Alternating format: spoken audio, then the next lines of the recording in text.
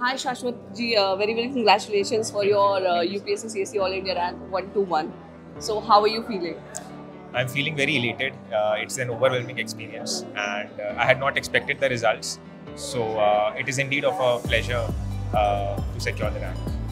Okay, so what is the one lesson you learned from your UPSC journey? So the one lesson that I learned was that the aspirants should never give up. Okay. That is what my mentor told me when I was pursuing the preparation. And I kept it very close to my heart that one should never ever give up in this process. So which attempt was this? This was my third attempt. Okay. Yes. Okay. So like you gave two, which level you have passed in previous So in the first attempt, I could not clear the prelims examination. Okay. That too by around 8 to 9 marks.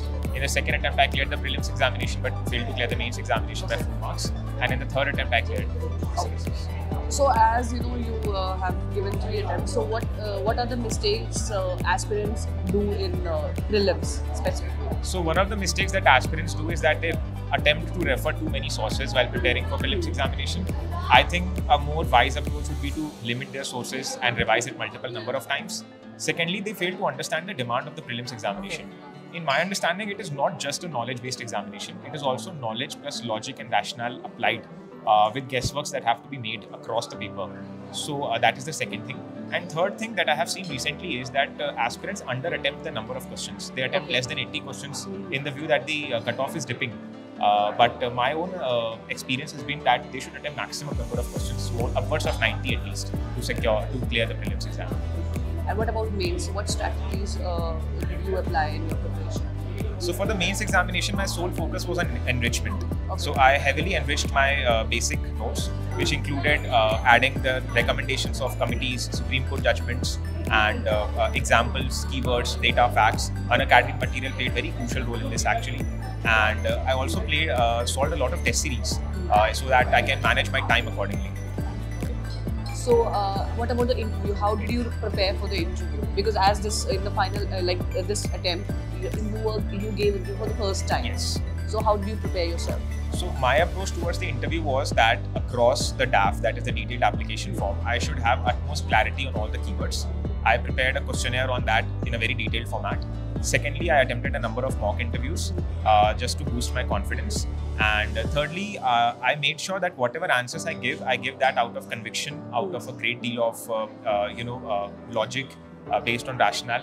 I ended up securing 200 marks in the interview, so that also worked in my favor.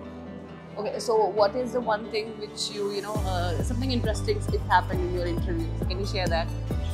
Yeah, so in the interview, in the midst of the interview, the chairperson was taking a lot of stress tests with me. Okay. So he went outside the room to the washroom. Okay. And that was actually, at that time confused me whether he's satisfied with my answers or not. Then for the rest of the period also he was using his mobile phone. So after the interview got over, I was under the impression that it has not gone very well and I may not end up scoring good marks. But that was not the case. This is how they attempt to stress test you in the midst of the interview. Okay. So yeah. That's amazing. So what is the one mistake you would like to share which you have done in your UPSC journey? So one mistake that I have done essentially is that in my first attempt, I failed to revise more number of times. My revisions were very less, reason which I could not recall the concepts in the exam. This is something that I rectified in this attempt. I made maximum number of revisions and that helped a lot.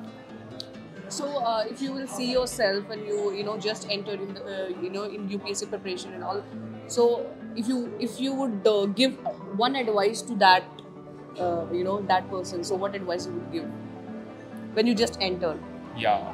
So I think for an aspirant who just want to enter the space, they have to understand that UPSC is a very long journey, number one. Therefore, it is essential for them to have their direction very clear. For this, they need to have firstly good mentors. Secondly, they need to be very well abreast with the question, the PYQs as well as the syllabus, because that acts as the torchlight of the entire preparation journey.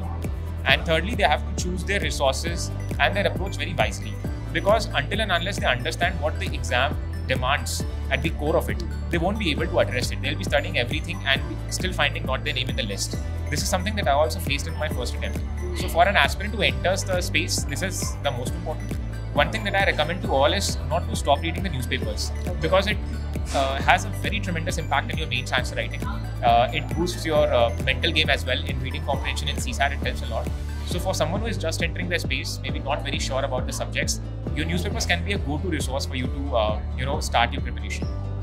So now you have your rank and you're just about to head to Lavasana. So how excited you are? I'm very excited. In fact, in today's event, I have made numerous number of friends who will be joining me in Lavasana. That's great. So it's a surreal experience, and I hope it goes well.